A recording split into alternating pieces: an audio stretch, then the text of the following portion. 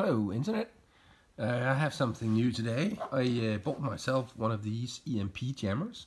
It's used by criminals to affect slot machines to fill in money for free, and I wanted to figure out how they work. You can build this yourself if you have the coil here in different thicknesses and a few components. You don't have to have all this more advanced electronics. I think it's 3 components and then you have an EMP jammer up and running. It's using lithium batteries to have enough juice power to make a pulse which is powerful enough, and it's working at 33 volts, this one here. You can select different numbers here in the display, and it's actually just different pulsatings. So if I set it to 0, it's constant, as you can see, and if you select 1, 2, 3, 4, it will just pulsate in different frequencies.